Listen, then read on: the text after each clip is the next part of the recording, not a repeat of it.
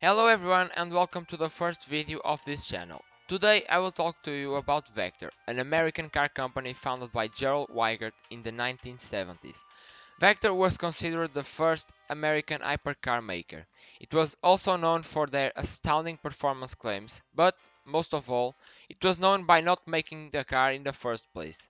Yeah, Vector will show up with a prototype, make some outrageous claims, and then never produce it. Vector showed his first concept car in 1976, but that car didn't pass the concept phase. In 1978, Vector revealed the Vector W2, and in 1979, a running prototype was built.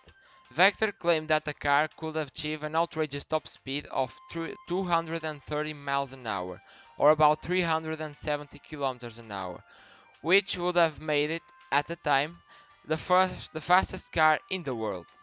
This car had a 5.7-liter twin-turbocharged Chevrolet V8, the same engine used in Corvettes, and it was coupled to a 3-speed automatic transmission. The prototype ran a staggering 100,000 miles, which equates to about 160,000 kilometers. That's more than any other prototype. Vector pretty much disappeared during the 1980s.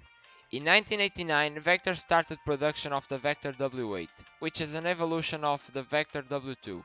Two pre-production models were made, and one of them was given to Andre Agassi.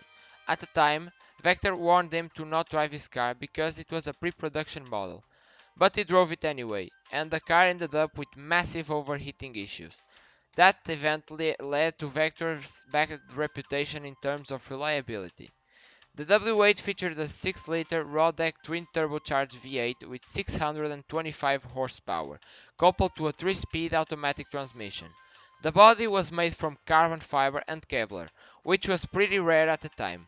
At the Bonneville Salt Flats, the car achieved an outstanding top speed of 242 miles an hour, or 389 kilometers an hour. 22 units were built and sold to customers, and it had a sticker price of $448,000 at the time. After the W8, Vector made another concept called the WX3. Not much is known about this car since the project was cancelled when Megatech bought Vector. Megatech kicked the founder, Gerald Weigert, out of his own company. He still tried to move forward with the plans for the WX3, but he eventually gave up on the company. Megatech had no knowledge in how to make a car, so he called Lamborghini for help. The result was the Vector M12. It had the same 5.7-liter V12 as used in the Diablo, and it had a top speed of 189 miles an hour, or 304 kilometers an hour. However, the car had a lot of quality issues. Top Gear made fun of the poor quality of this car. Megatech decided that they needed to go motor racing to advertise this car, but the car was a failure. It had an awful performance in racing. In total, Vector made 17 M12s from 1995 to 1999 when Megatech gave up on Vector. Weiger took back the assets of Vector and changed the company name from Avtec Motors to Vector Supercars, then finally to Vector Motors. In 2007, Vector unveiled a prototype called the Vector WX8 that had a 10-liter turbocharged engine that produced around 1800 horsepower. The claims were just as outrageous as ever.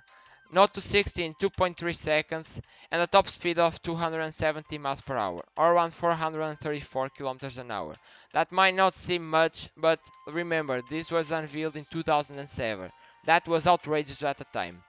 Not much was heard from Vector since then, which is a shame because Vector had so much potential and it could have been the first proper American hypercar maker. But due to the bad luck and the hostile takeover of Vector by Megatech, meant that Weigert's dream became more of a nightmare. I hope you enjoyed this video. If you did, make sure to leave a like and subscribe to receive the next videos. See you next time guys.